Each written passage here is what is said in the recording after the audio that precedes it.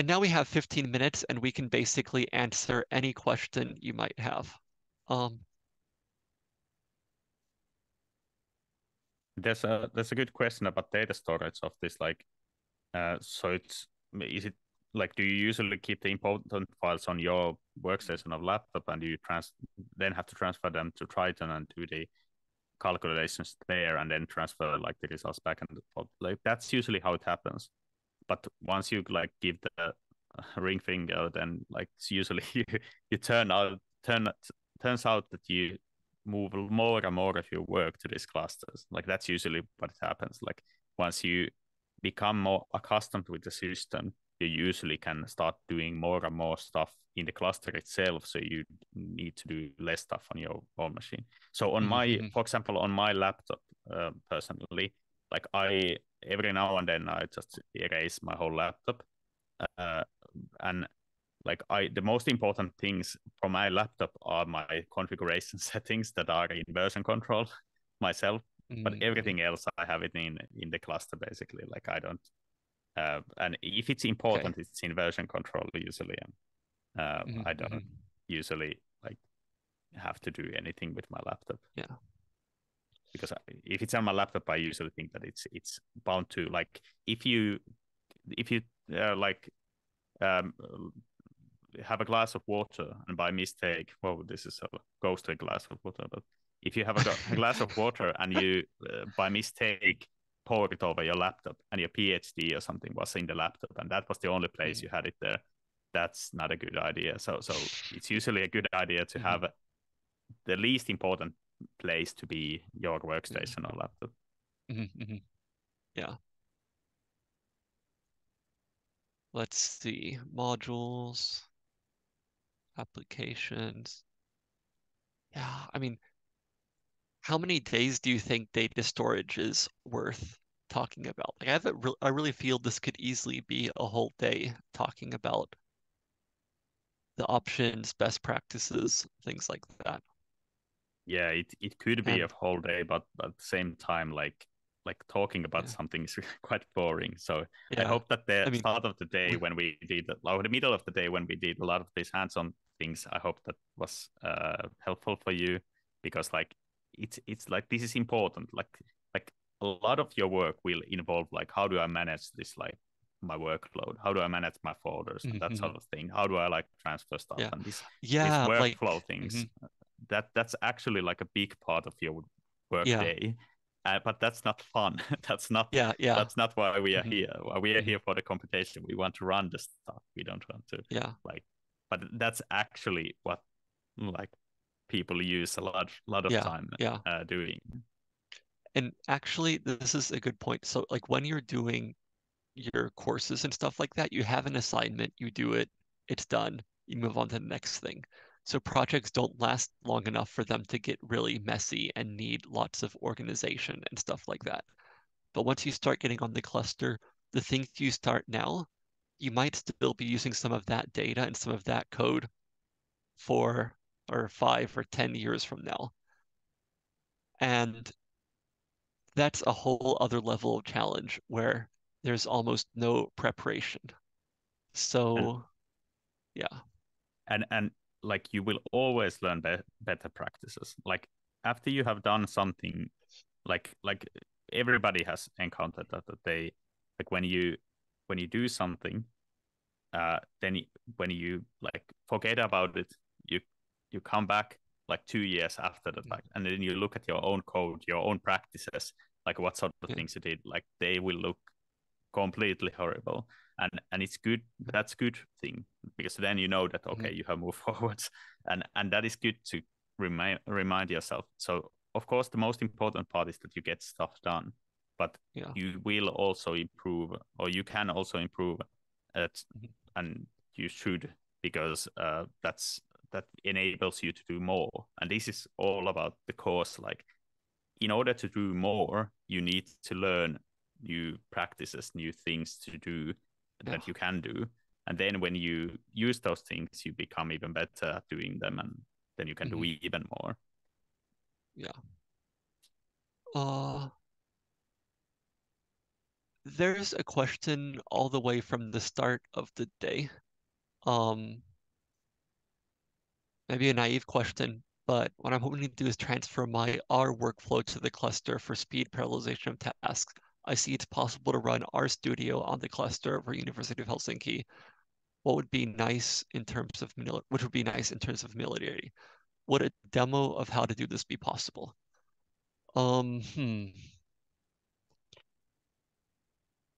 We don't have Rstudio installed on our cluster. And in We fact, have it there's on the something, OOD. but on Open On Demand. Yeah. But like this is a Yeah, philosophical question, but I would say that like I agree that RStudio is a great IDE and it's a great place to code R code. But the yeah. thing is that like if you want to move past the one RStudio, you need to take like the leap of faith that at some point Yeah. we need to like nobody wants to use command line, but at some point it's Well, basic. Well, okay, yeah, there's okay. some people Yeah. do I like mean, to use command the, line, but the yeah, a you year get from now, half of y'all will want to be using it. yeah, but the thing Yeah. is that why these tools are created in such a way is because of the possibility that can be achieved by this. Because like you cannot run RStudio, or basically you can buy like 50 laptops and run RStudio on all of them, but like that's an insane amount of work to like set them up and like run the code in all of them. And if you are willing to like press the shift enter or whatever in all of the IDEs, then of course you can like do it, but at a certain point it becomes much Yeah. more efficient to code it up and make it into Yeah. scripts. So, Hmm. so Hmm. convert the RStudio stuff into R scripts and then Yeah. use R script to run it on Hmm. the cluster, because then you don't have to like be there watching it. Exactly. Yeah. And I mean, you can use RScript to do the initial development, but when you're running it on the cluster many times, then you've copied the files there or mounted them from the cluster, and you are um like you're running it from the command line there. And that's probably the balance that I'd be suggesting. Oh, let's see. Any new questions?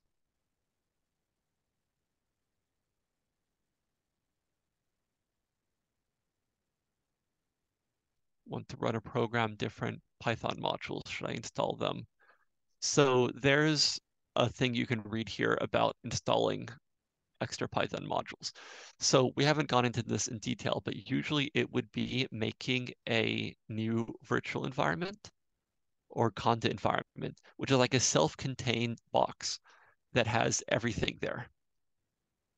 So it gets Python from outside, but then everything's in the box and you can install whatever you need there. And basically it's your choice in your work directory, in your home directory, if it's not too big, these kind of things. Um, yeah,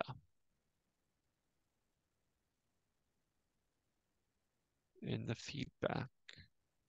I really don't believe this feedback. Someone has to think that it's too fast or too slow. Okay, well, some Yeah, people I say think too fast.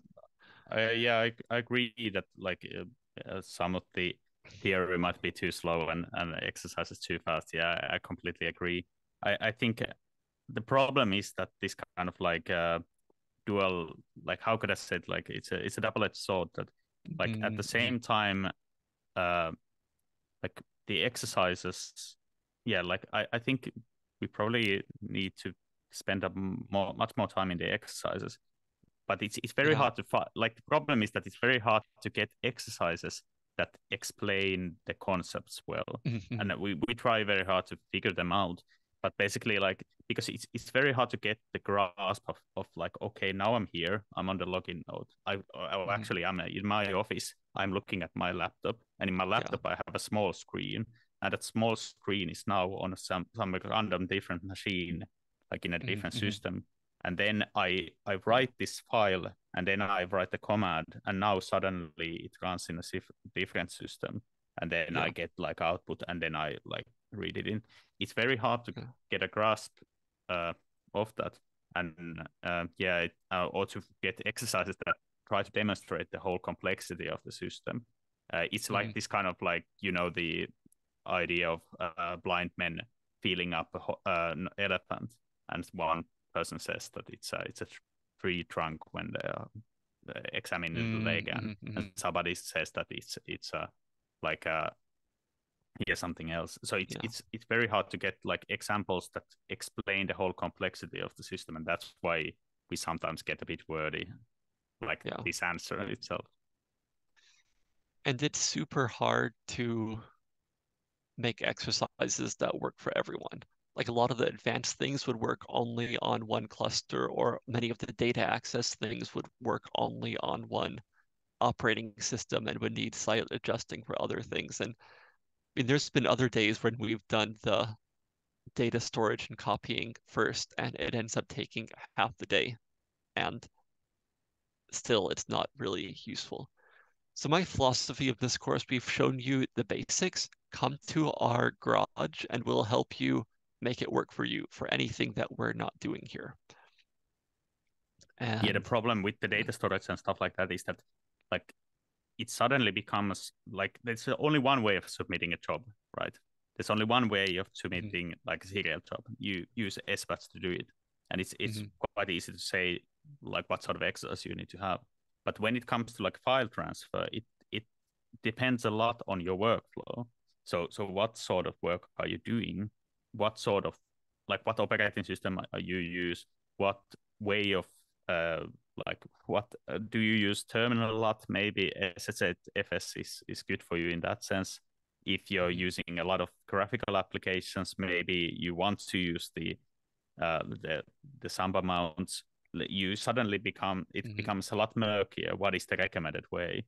And unfortunately, it becomes also like we don't want to pick favorites that much. Like which one is the way we want everybody to use, because everybody has their own way of working and their own preferred methods. And when it comes to these file transfers, for example, and that sort of things, it becomes a lot harder to say one definite answer. Yeah. Are there any questions about the actual topics of today? Maybe at the end of tomorrow, we can try to do some of these real full examples again and show the loading of the modules and stuff like that. Or is there any quick example we could do now? Do you want to do a quick demonstration of making a Conda environment and installing something? Or should we call it a day? We actually have other videos that go over this kind of stuff that we can link. Well, well, I can do it. Okay, yeah, and, sure. And I would say that like if I would do this, if you want to share the screen. Oh yes, so to yeah, CMO screen, there we go. So the way of doing the Conda environment, like I'm not going to show you just like out of memory, because of course I remember I wrote the instruction, but the better way is to show like, okay, where do you find the information? So Triton cluster, we're here, and then over here in the applications, we have environments with Conda. So let's see the first time setup. So I've removed all of my settings. So again the zoom. But this is the worst, hardest part of this. Yeah, so I haven't done this first time setup because I removed all of my settings. So I'll first check that I have a module loaded. So I'll restore this. So let's do this. So so it says here that by default it installs packages and environments in my home directory, and I want to put them into my work directory. So I run these commands. Well, these probably say that these folders might already exist, but let's say. No, okay. And I'm all set to create my first environment. So let's use this one. So you're making an environment file. So what CMO's doing, instead of making it and installing stuff ad hoc, we're going to make a text file that defines everything. So that way we can delete it and make it again when needed. Yes. And And we can that's really specify where we important. get the packages. So we use this open source Conda Forge repository, and we install NumPy and pandas. So then we can actually create it. Okay, so now you're making it from environment normal. Where does Yeah. it save the environment? Now it saves it into the work directory because I run these Okay. commands that make it. But again, like it depends on the cluster. So for example, in CSC cluster, I would go to the CSC documentation and check the Tukku tool that they recommend in the chat as well. So because like not everything is applicable for every cluster. Yeah. And also if I would be like how could I say it? If I cheat a bit, I could check here that below it says that maybe we should do this by default because I haven't used Conda for years. So there's this tool called Mamba which does these installations a lot faster. So I'll actually like cheat a bit because this will take a while to solve this environment. So I'll cancel this, and instead of using Conda, I will just use Mamba because this will take forever to create. Yeah, I mean, I guess And the people Mamba watching does probably this. can't follow this at all right now. We're Yeah, going so fast. yeah. Unfortunately, yeah. Ah, yeah. Maybe we should call it a day. Now it's after 4. So, yeah. Yeah, maybe we shouldn't have done this. I mean, this is just Yeah, too this is not fast some. and too. Yeah. But the Okay. point is that there's way too much information in this course than already, and there's way too much information when it comes to like these kinds of systems because they're complicated. And it's if you take one step at a time and you contact us and read the documentation, that's usually like a good way of Yeah. getting there. Yeah. I will post a link to a video of a past year where one of the special topics we gave on day 1 was using Python environments with Conda. No, wait, this is good. Okay. But yeah, I think we're all really tired by now, and it's my cat's feeding time, so my ability to do much else is really limited. Um, so let's call it a day and hopefully see you tomorrow. And tomorrow we start running on multiple processors in many different ways. So it's really what we came for. So make sure you come. Okay, thanks a lot. Yeah, thanks a lot. See you later. Bye. Bye.